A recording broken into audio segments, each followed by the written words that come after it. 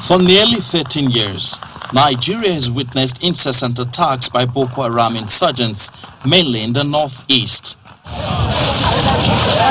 Millions of people have been rendered homeless and are now taking shelter in internally displaced persons camps, a development that has led to major humanitarian crisis for the country.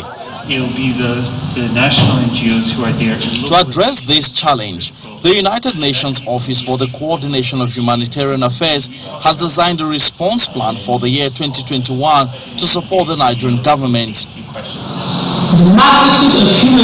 The Minister of Humanitarian Affairs, Sadia Farouk, joins the meeting virtually and is positive about the impact of the plan, just as the UN Resident and Humanitarian Coordinator expressed his concern over the increasing security challenges in the country.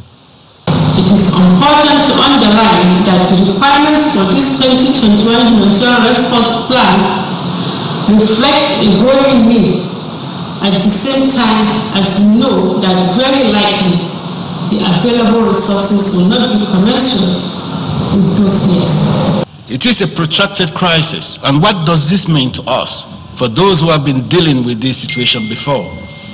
It means it's a time for us to review our approaches and strategies in responding to this crisis to support durable efforts to resolve the conflict.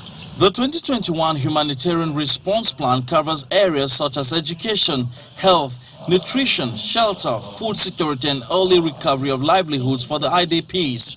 Panelists, however, believe the inclusion of women and the localization of the plan are key factors to make its implementation successful.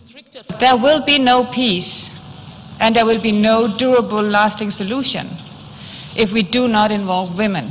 They are half of the population.